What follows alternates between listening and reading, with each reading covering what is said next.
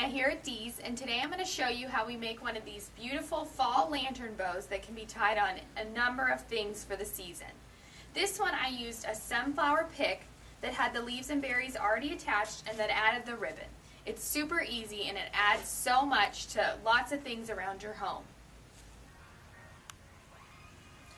All you need to make one of these fall bows is a pick of your choice, 2 different ribbons. I like to choose 2 different widths. I have a 3-inch and a 1.5 inch, a pair of wire cutters, scissors, and some cloth covered wire.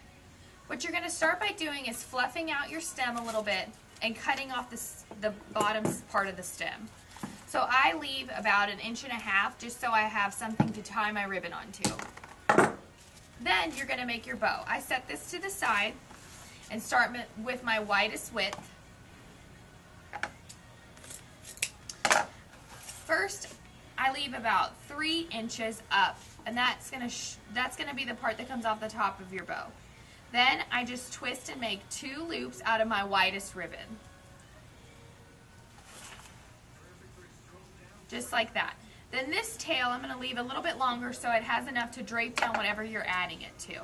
And I go ahead and cut it at about 10 to 12 inches. Now I'm gonna move on to the smaller ribbon, and again, I leave a shorter tail up top so you get that PC bow kind of look.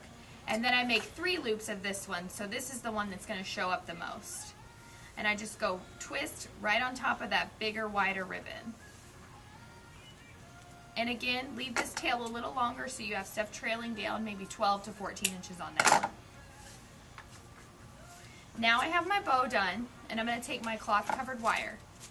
This is a yard piece, and I fold it in half so it's a little thicker so you can twist it onto items a little bit easier. So fold that wire in half, go around the middle, and don't tie it yet.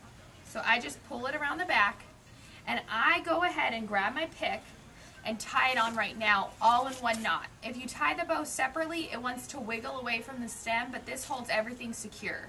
So all I do is take my cloth covered wire up in between the stem and part of the branches of the stem and tie it in one big knot. Make sure to double knot it so it's really secure, and then that way when you go to untie your bow later off of whatever you've added it to, it doesn't come apart in pieces. So now I'm ready to fluff my bow and cut the tails with those cute V's. And then I go ahead and pull some of those berries and leaves to the front of the bow, just so they really show up.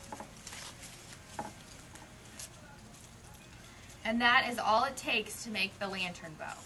Now you're ready to twist it on a number of things. I grabbed this wooden pumpkin, which is one of my favorites this year. And look how easy it would be to add so much to this by just twisting on that bow. And then if you ever decide you want to change it up, all you have to do is untwist it off and you can use it somewhere else. Or how about adding it to a lantern with some lights or a candle in it? Just twist it on there and you can always take it off and buy one for Christmas or make a bunch for Christmas. Or what about those boxwood wreaths you have at home that are just plain you use all year? Maybe you have one in your kitchen or on your back door. Just twist it onto the wreath to add a little fall flair, and you're ready for the whole season. For more tips and ideas, find us on Facebook, check us out on Pinterest, and make sure to find us on Instagram. Have a good day.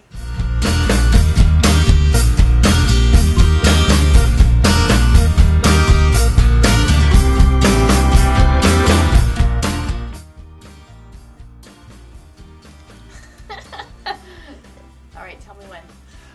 You can go whenever you're ready. Hey guys, it's Anna.